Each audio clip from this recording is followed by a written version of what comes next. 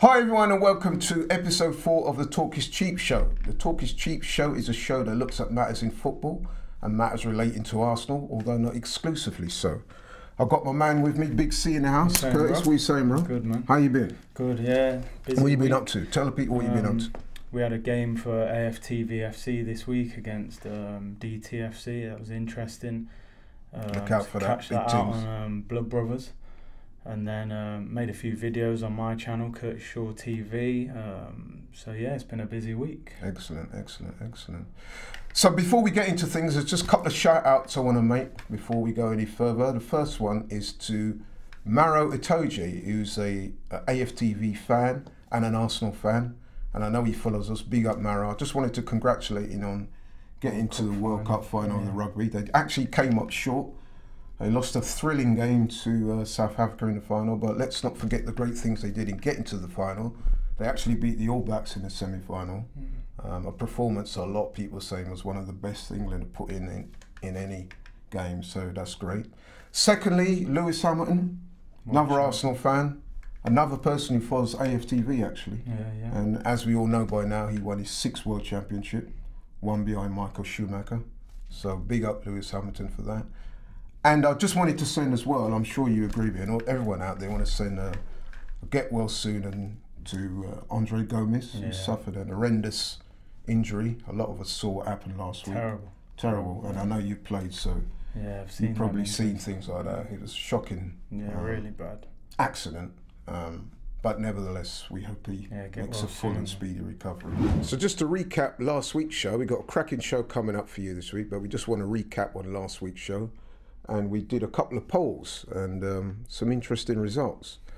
The first one, we spoke about the top 5 black Arsenal players, didn't we? Yeah. And pretty much most of you agreed with what me and Curtis had put forward. We suggested Thierry Henry, Ian Wright, although you could vary the order on that, Patrick Vieira, David Rocastle, and now I know you had Sol Campbell and I had Kanu. Most of you pretty much agreed with that.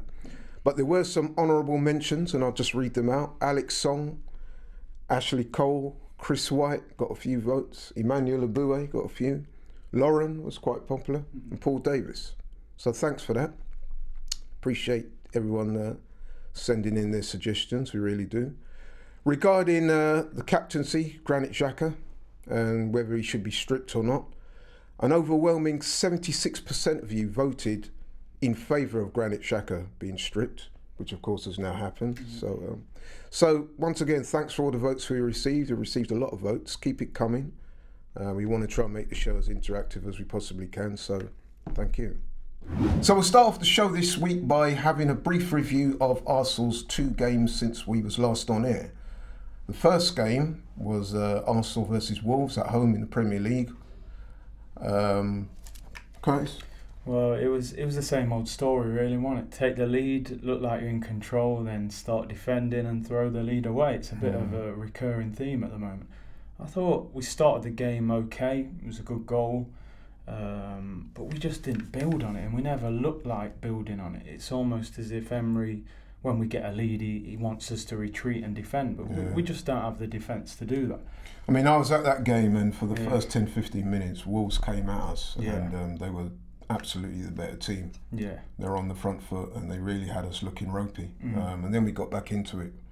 We ended up getting a goal, and as he said, we lost the lead. And I thought towards the end there, we were definitely hanging on. We're lucky to get. I was shocked when I heard some people around by AFTV saying that they thought that we were the better side. I thought Wolves were clearly the better side. They created the better chances. Yeah. And we had trouble dealing with Traore. Yeah. And he gave Tierney a bit of a rough time. And Tierney did improve with some help from the other guys in the second half, but I just think tactically, again, the manager set us up in a strange way. He put Ozil in, but he didn't really play in the 10 role where we wanted him. He was a lot deeper. You got Torreira bombing on again, which nobody seems to understand why that's happening. It's weird. I mean, just on the Ozil thing, and you know, I've been accused of being a bit of a Ozil hater in the past, but he had a good game. I thought some of the fans, again, were getting a bit carried away saying he had a great game and blah. He had a very good game, very steady game, and it was good to see the reception he was getting from the fans. Yeah, he's a fan's favourite. And I think Emery's sort of played himself into a position where he has to play him. because he's tried every alternative and it hasn't worked. But again, I would have liked to have seen Pepe start. I wanted to see Lacazette, Aubameyang and Pepe with Ozil. I think a lot of people were disappointed that Pepe was on the bench. Yeah, I personally was. I was disappointed. I mean, when I seen Saka come on, nothing against Saka, he's a decent young player. He seems to like Saka, this manager. But I just thought Pepe should have come on. Absolutely. You need a goal. You got your star £70 million player on the bench. You don't bring him on. And what was that doing for his confidence? No, doesn't do a lot for him at all, does it? That was a strange one by the manager there. Not for the first time this season. Yeah, that's the manager. So moving on then to the game which took place last night, Europa League game against Vitória. I mean, I think possibly the most boring game of the season, that one.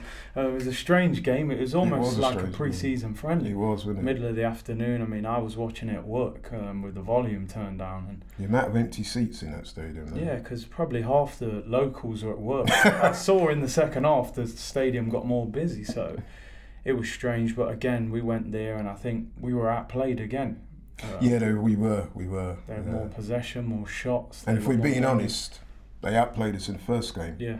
It was only those 2 wonder strikes by Pepe. We're like set piece FC at the moment, isn't it? Corners, free kicks, that's the only way we seem to be scoring goals. Yeah, there's a lot of players who looked a bit off the mark there. I was also disappointed that he never gave Lacazette more minutes. Yeah, it's strange to take him over there and bring him on for 20 minutes. And the fact Tierney and Pepe played the full game would suggest they're not going to play at Leicester, which isn't... that's disappointing. And I know you were, because I spoke to you already about this, but you were slightly disappointed with the manager's post-match comments, weren't you? Yeah, it was just, he's trying to be positive and sort of say, we defended well, the instructions were followed, but, you've got... I would much rather he came out and said, look, we're having a difficult time right now, we need the fans to back us, we're going to try and turn it around. That's the kind of talk I want to hear. Admit that things aren't going well. Don't turn around and say you're happy with what's going on, because none of the fans are happy, and the players don't look happy overall, to be honest. I think, to be fair, I think the manager there is just trying to convince himself, if anything. Yeah, I think at the moment the feeling is when, not if, with Emery. When he sort of goes, not if he goes. It's not looking great for him. It's not looking great. But let's hope he can turn it around. So that's our brief recap on the last couple of games for us. So, for our first major topic of this week's show, we're going to have a brief look at the captaincy situation. It's taken Arsenal 10 days, but they finally made a decision and appointed Pierre-Emerick Aubameyang as the permanent captain of Arsenal Football Club. So, Granit Xhaka has been relieved of the role, and Aubameyang's taken over. Yeah. Personally, I think that's a good choice. Yeah. There are 1 or 2 others who could have been in the mix-up for it. Lacazette, but he's not really been playing that much this season. Some people are suggesting Rob Holding as maybe a future captain, Guendouzi, Bellerin. But, David Luiz, a few people have suggested him. But I think, on balance, Aubameyang for me, as a good captain. What do you think? Personally, I think he should have been the captain from the start of the season. Yeah. I don't see a definite leader in this team. There's no one who stands out like Vincent Kompany, who should definitely be the captain. I know a lot of purists don't like strikers being captains, which I get, but I think when I look at the Arsenal team, I think Aubameyang leads this team in a different sort of way. He's the guy who scores the goals. He won the Golden Boot last year. I believe he's Gabon's captain as well. He is, yeah. He's an experienced player. And then when Xhaka was named captain, you saw that comment from Aubameyang's Yeah, I'd heard about it, yeah. I think he put like an angry face emoji, so that gave off the impression Aubameyang really wanted the captaincy role. And to be honest, I think Aubameyang, he really represents this club in the right way. I know when we signed him, people were saying, is he a bit of a bad egg? But he's been very positive. He's the only player to me I can look at and say in this team at the moment has consistently performed at the level we need him to. I mean, unlike Xhaka, where a lot of people were questioning his merits to even be on the team, you'd have to say that certainly on current form, Aubameyang, he's got to be one of the first names on the team sheet. Probably the first. Yeah. So that's beyond dispute. Yeah.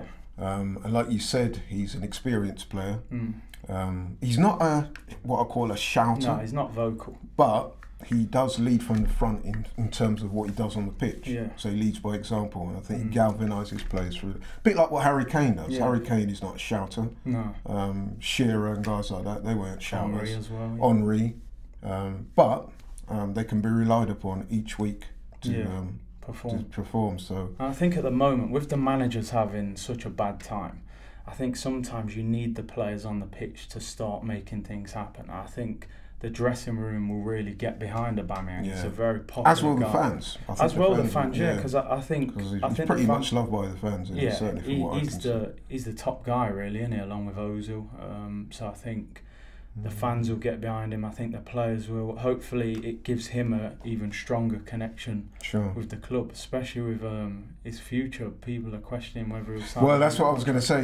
The only slight negatives is the fact that Aubameyang still hasn't apparently signed a long-term deal. Yeah. So is it one of those situations that we've seen in the past at Arsenal where, in order to try and tempt the player to stay on at the club, the armband. The club has given him the armband. That's gone wrong a number of times. And it ends up. Well. Yeah, we've seen that with Van Persie, Fabregas. Even Henry. Yeah. A little bit Pierre. of that was So I don't know, but on balance. I think it's something positive. At the moment, we're in a bit of a rut as a club. I think we need to grab onto that. We don't want to really keep going on about the Xhaka situation. Yeah, let's look at it in a positive way now. Aubameyang, I think, is the leader in this team. I think he's somebody. He's a player that everybody, the players, the fans, the club, can rally behind 100%. And introduce some positivity, some badly needed positivity. So that's that one. So. Pierre-Emerick Aubameyang, congratulations on the captaincy, and I hope he does really well. I'm sure he will.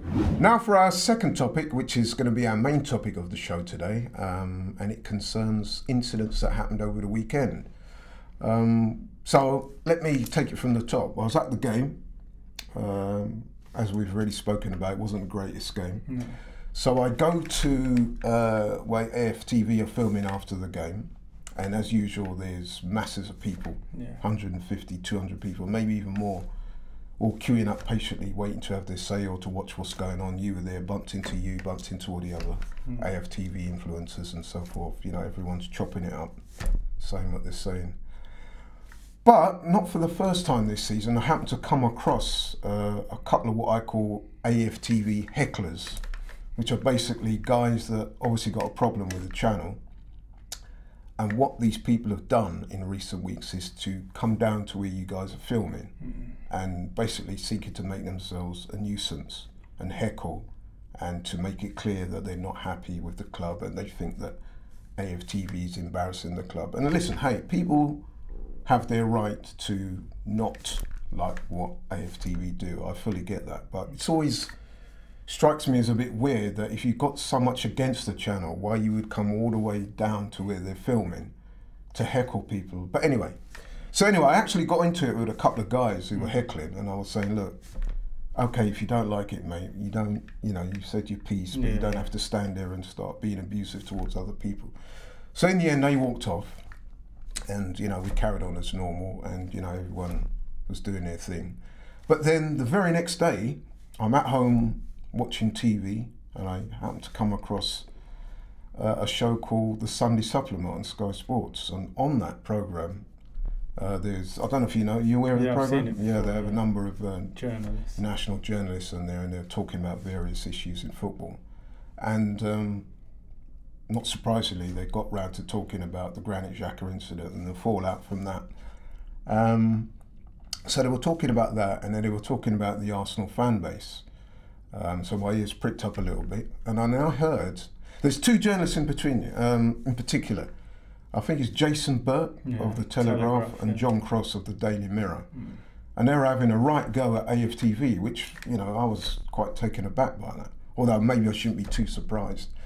And they were going on making some very derogatory comments about AFTV, and I actually took a note of it. So I don't want to misquote these guys, so I had a look at it and I wrote it down, me being me. And first up was Jason Burt, and he said, and I quote, "AFTV are goading people into making extreme reactions after every game.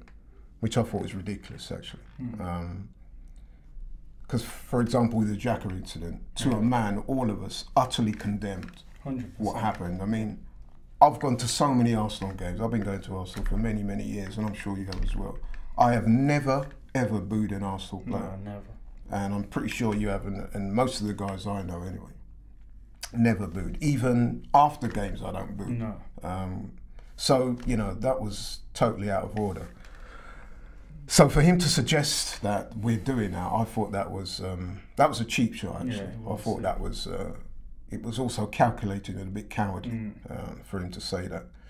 And then John Cross, he was even more scathing. And again, I've actually written down what he said here, and I'm going to read it back because, again, I don't want to misquote these guys. So John Cross, let me take you through what he said. He said, and again, this is verbatim, "Fans I know, in particular the older fans, are really embarrassed by things like Arsenal Fan TV." He then went on to say about Unai Emery, because he accused the fans of making, you know, Emery stay really uncomfortable, to say the least. This is what he said about Unai Emery. Emery is done. Emery was the wrong appointment in the first place. Emery is a weak manager. When you've lost the fans, you've lost the fans. Emery has never connected with the fans. What are Emery's tactics? Emery hasn't mastered the language and therefore doesn't communicate well with the media or the fans. Emery's team has no identity. Brendan Rodgers is a better manager than Unai Emery. Now, what struck me about that when I, you know, finished watching the show is that absolutely every one of those statements that he's made, people on AFTV have said the same thing. Yeah. Okay? So, what is the difference between what he said and what the fan base have said? Okay? Okay, he may have articulated it slightly better. He may not have used some swear words or profanities, but in essence, isn't that the same thing what most of the fans are saying? And it just struck me as that this is really not on, you know, because, hey, AFTV do not claim to represent the fan base, but they are a reflection of the fan base. So those are the same opinions that John Cross has voiced there, are the same opinions that's been voiced by the likes of yourself, DT Troops, and a host of other people. So I don't see what the problem is. I think the problem is with people like John Cross. He's dominated Arsenal media for a long time. It's sort of, we've looked to him and the newspapers to find out the news. I think now, you look at the newspapers, when's the last time most of us bought a newspaper? I can't remember the last time I bought one. The power is shifting from the newspapers into social media. AFTV at the end of the day is giving people like myself and some of the others you mentioned, it's giving you a platform to have your voice heard. Yeah. It's not negative, it's just a purely, anybody can go there. If you've been to the game and you've got a general opinion, queue up and make yourself heard. It's nothing different to when you used to go down the pub after the game. Yeah. You might criticise a player if he's had a bad game. Equally, you'll celebrate a player if he's played well. There's been many times I've been on AFTV when we've won a big game and we're all singing and dancing outside the ground. People are hugging each other. It brings you together. It does. The problem is Arsenal at the moment are very inconsistent. And but John Cross is such a hypocrite in my opinion, because, I mean, the fact is, as you've seen there with them headlines, he's saying exactly the same things that the fans are saying. It's almost as what is the difference? It's almost as if he's saying, look, he's allowed to say it and you're not. Let me say it and not you, yeah. So, I mean, what I see with this is, I think it's very much a battle of the old guard and the new guard. Those guys, like you said, it's a very white, very middle-aged male establishment, and it's almost like they're trying to protect their necks, really, isn't it? I mean, and John Cross has actually been on AFTV before, hasn't he? So that makes it even stranger that he's criticising when he sat down and spoke with the guys before. Yeah, I mean, I just don't get it. You see, the problem with people like John Cross and Jason Burt is that they come from a certain section of the media, but they don't have any connection with the younger fans or fans from a different demographic. And so I think they struggle to get it, really, don't they? Yeah. They really do need to stop doubting the integrity of the fans and the people who go along and give interviews on AFTV. These guys are just as big, if not bigger, fans of the club than they are. Yeah. And they've got an opinion, and AFTV, like it or loathe it, they provide a platform in which people can express their opinion. It's as simple as that. And listen, don't get me wrong, sometimes some of the language that's used, I know that's not going to be everyone's cup of tea, because I've got a few friends that say to me, look, you know what, I respect what Robbie's doing, but I would never come on there because I think some of those guys go in a bit too heavy sometimes. Yeah.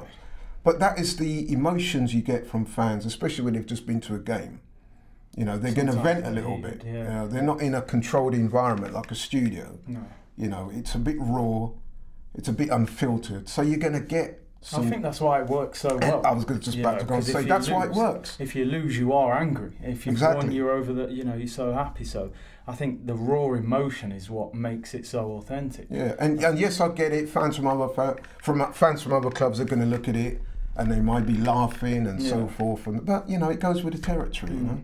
So I don't understand what the problem is. And the thing is, most of the big clubs in the Premier League now have got fan channels. Yeah. So, you know, he's not complaining about other clubs. Why is it he's just mentioning AFTV? But, you know, I see it as a positive thing. It's given people a platform to further themselves in their lives and provide for their family, you know. And why should fans not have a platform? Absolutely. You know? Fans from all around the world can connect with it. And they do. And they do, yeah. So. I mean, listen, I can remember, because Robbie started it off long before I got involved with helping him out. And this was going back, what, 5-6 years?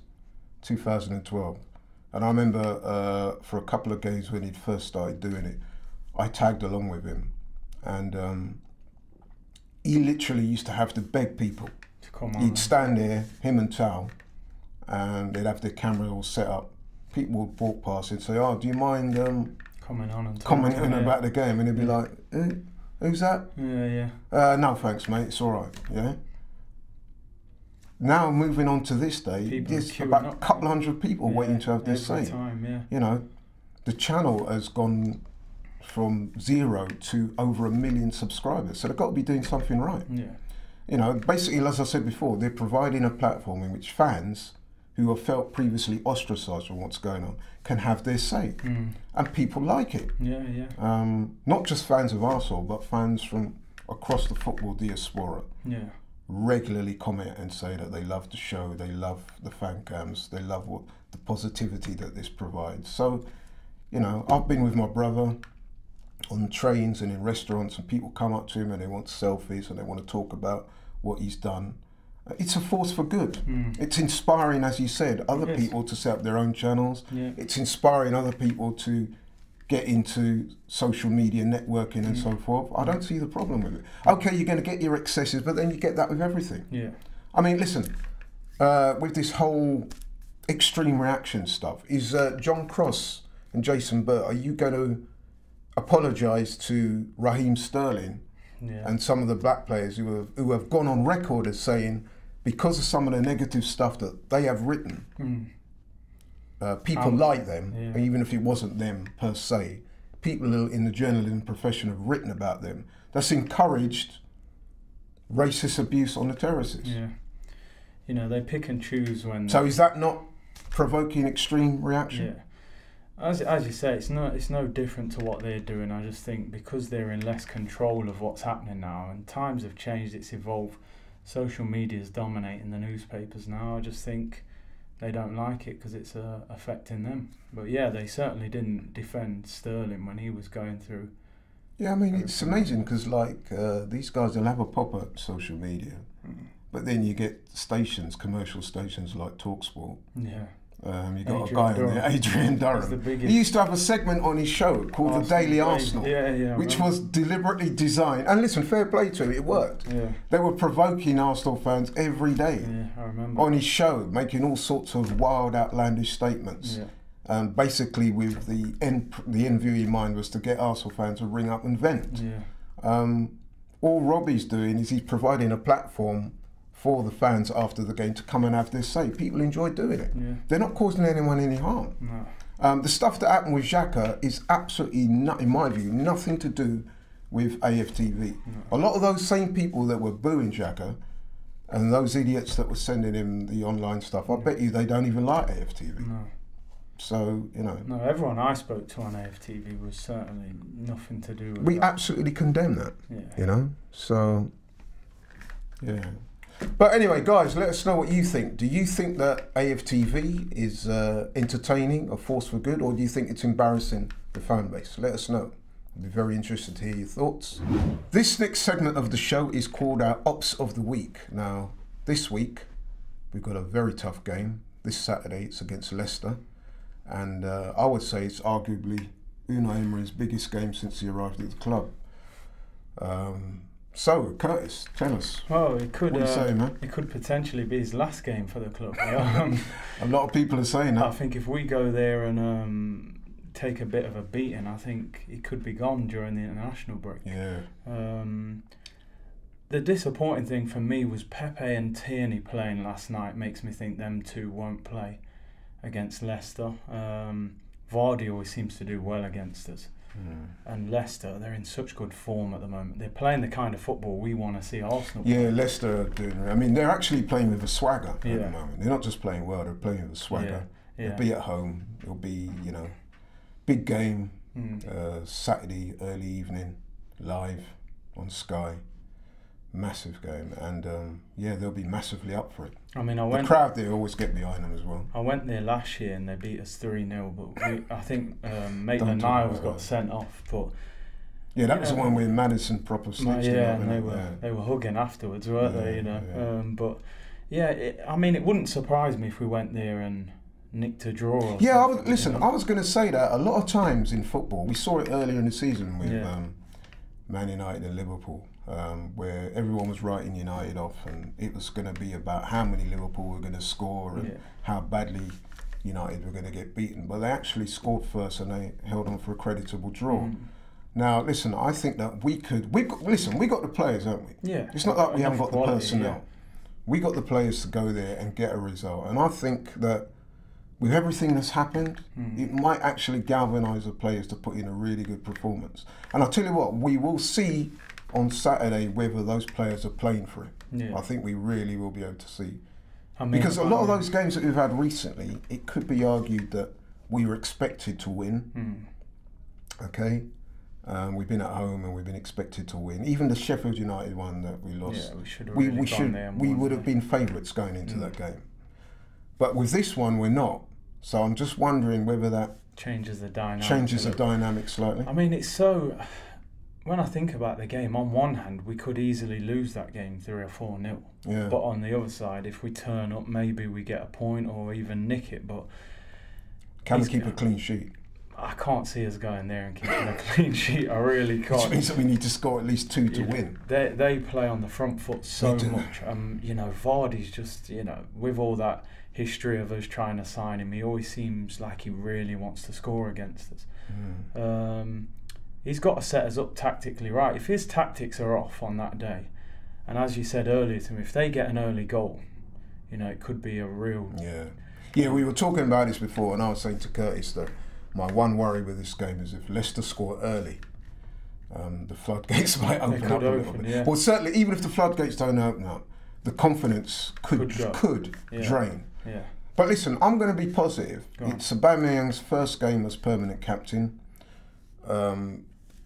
Even though the performances have been a bit dull and a bit drab, we haven't actually lost our previous 2 games. Yeah. So, you know, there's room for improvement there.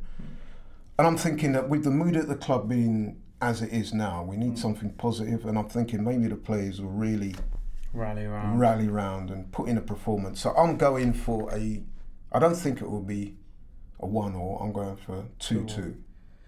2-2 draw. I'd take that. You'd take if that. we could get a what do you think with that? What do I think? Do you know what? Just based off the manager, I can't see us going there and getting a win, honestly. Wow. I believe in the players. I've said this for a while. I think we've got the players, but this manager, in my opinion, is finished.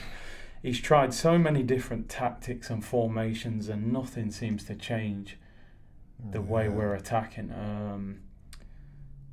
Do you know what? I'll go for a 1-1 draw. But I'm not totally convinced. I'm clinging on to hope. So we're both going for draws. We'll go for a draw. I'm going for 2-2. I'll go for 1-1. Curtis is going for 1-1. Let us know what you think, and we'll see. It's going to be a tough game, but hey. Right, so that's all we've got time for this week. I hope you enjoyed episode 4 of the Talk is Cheap show. As I've said before on previous shows, we want to make the show interactive. So please send us your comments, your messages. Let us know what you think of the show. Let us know about what you feel about the subjects we talked about today. Aubameyang being captain, what do you think of that? Do you support that? Would you have liked to see somebody else appointed as captain? If so, whom?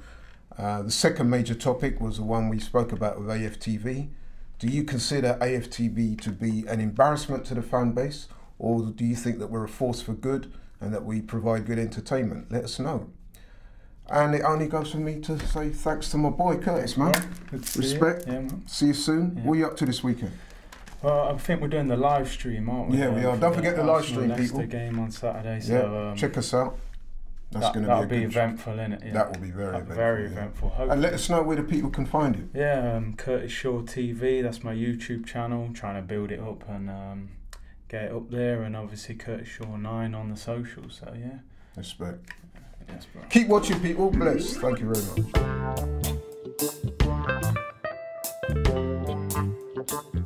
much.